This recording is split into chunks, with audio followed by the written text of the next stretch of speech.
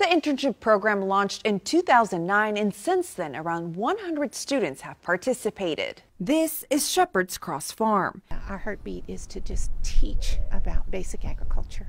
It's home to about 500 animals. It sits on several acres of land in Claremore. Its mission has deep roots. Teach about the great shepherd Jesus, how we are the sheep of the pasture. And if we don't understand about good shepherds and how they lovingly care for their flock and stand guard day and night, then we can't understand a good shepherd who would care for us. Dr. Diane Dickinson and her husband Peter are the co-founders. There are less than 1% of the population that are producing farmers at this time, and we want to make an impact.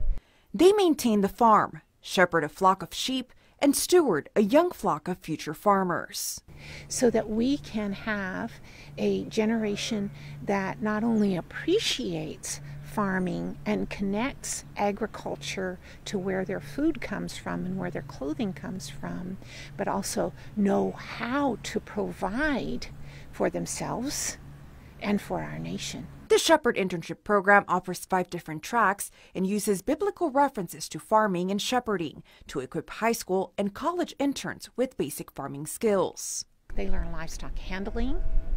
If they chose a wool track, they'd learn how to process the wool all the way from washing it to finished product, which is yarn. In the garden, they learned how to tend the garden, how to plant, how to harvest, and how to give garden tours. Alyssa Patterson interned last September.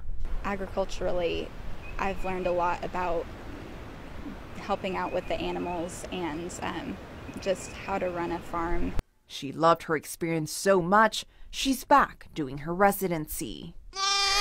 I don't know if I'd want to own a farm myself someday, but it's really given me a lot of good perspective on different things that I might want to pursue.